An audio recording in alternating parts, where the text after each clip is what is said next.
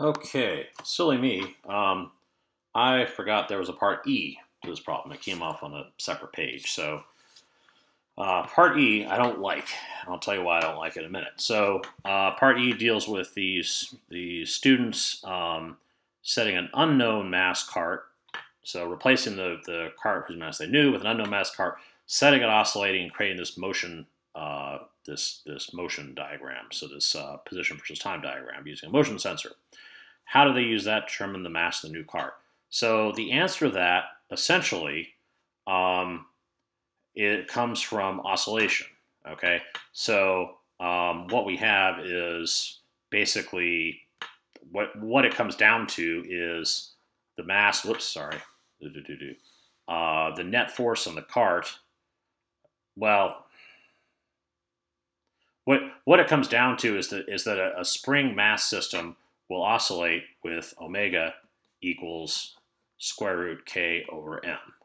Okay, so the process I would say they should go through here to describe this quickly is to basically one. I don't know if you need numbers. Okay, one read oscillation period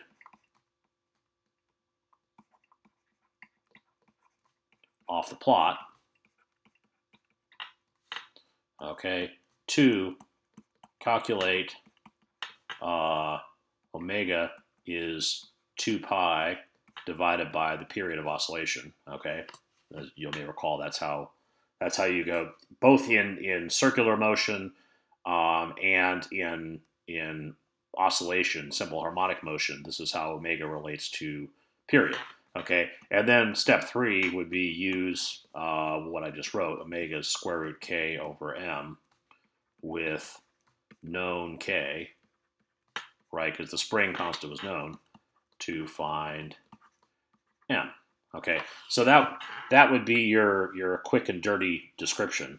I don't believe they mean for you to go through and set up simple harmonic motion and then show that omega is root k over m for that.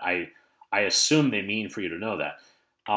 The problem I have is that oscillation is on the list of things that they're taking off the mechanics exam this year because of the social distancing situation.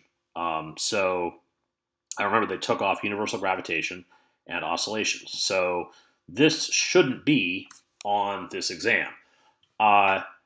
My guess is these questions existed before they made this exam, the sample exam.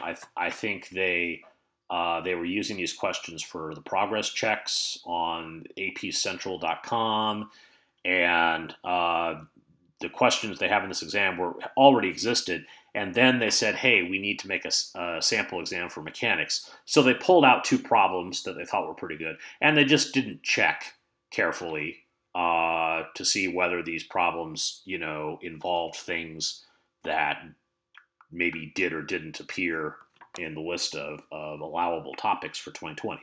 So I wouldn't let this alarm you into thinking you need to understand oscillation. I'm just giving this to you as the answer. To me, this is the only reasonable answer to question E. I really can't see how you would do it otherwise. So I think this is just kind of a minor goof up on the part of the College Board. But there you go. There's your answer.